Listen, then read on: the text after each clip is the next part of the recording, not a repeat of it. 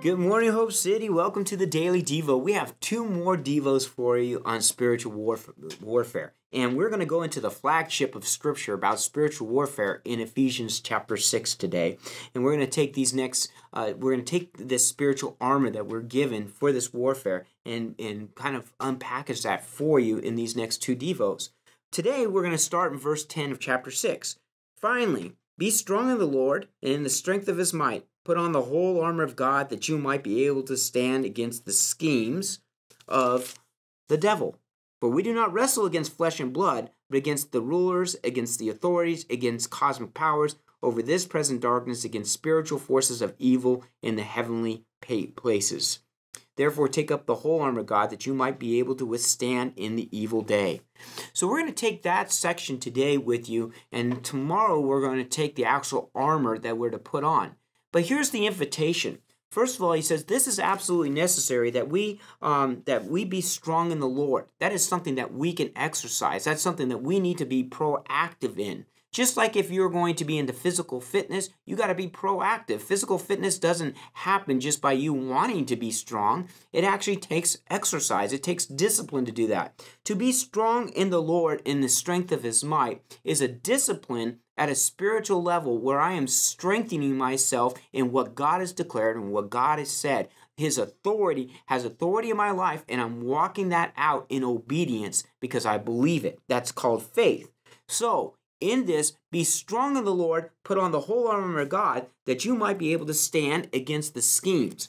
This idea of schemes in Ephesians here speaks of the strategies of the enemy. You have an enemy, Satan, who is strategizing your failure, your destruction. We're told that the enemy has come to rob, to steal, and to destroy. That is Satan's game plan for you. If you fall in alignment or in agreement with Satan's game plan, those are the things that you're going to reap. You're going to reap pain, suffering, death, and destruction because that's Satan's game plan. Here we're told that he is he is strategizing against you. And God says, I want you to be strong in the Lord, and I want you to put on the armor because this warfare is real. Satan is literally strategizing how to take you out. But God has not left you defenseless. God has not left you to an abandonment. In fact, in verse 12, he's going to point out to us, Paul, he's going to say, for we do not wrestle against flesh and blood, but against the rulers and against authorities and against the cosmic powers over this present darkness, against the spiritual forces of evil. There's a spiritual force, a demonic force of evil that is strategizing against you to try to destroy you, to try to undermine what God has declared and what God has for you.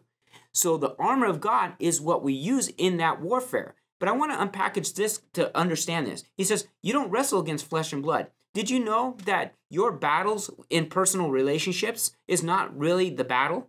The battle is the influence in those personal relationships.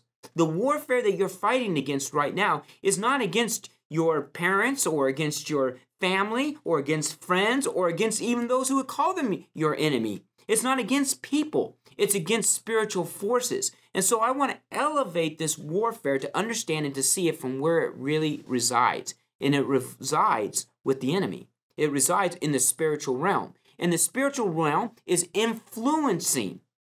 And the Bible calls that influence, it can become strongholds in a person's life. It becomes a way of thinking that's not biblical, but it's worldly, it's earthly, it's sensual.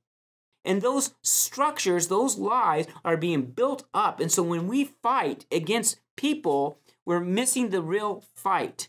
For we wrestle not against the flesh and the blood, but against principalities and power. That means that we can do this warfare piece totally different.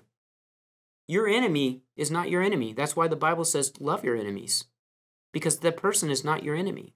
The forces behind that person and what keeps that person in those demonic strongholds, that's your enemy. And did you know that you have weapons that can wage against that? Did you know you have power?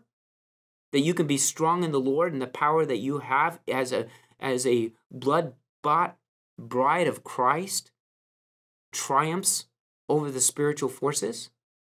And so tomorrow we're going to talk about what does this armor look like? But first, I want to just point to you and realize your enemy is not the people that are around you. Your enemy is the spiritual forces that influence people. And what we want to do is we can wage warfare and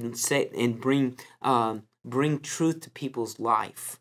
We can bring the beauty of Christ to people's life through the power of the Spirit when we recognize where the real warfare is at. We wrestle not against flesh and blood, but against principalities and powers, against spiritual forces of evil in heavenly places. Therefore, my friends, let's get to taking up the whole armor of God, that we may, because the gates of hell cannot prevail. We have the testimony of the King of Kings and the Lord of Lords, who has saved sinners to new life. That's our testimony. That's our witness. So let's go wage this warfare and recognize it for what it is. The Lord bless you.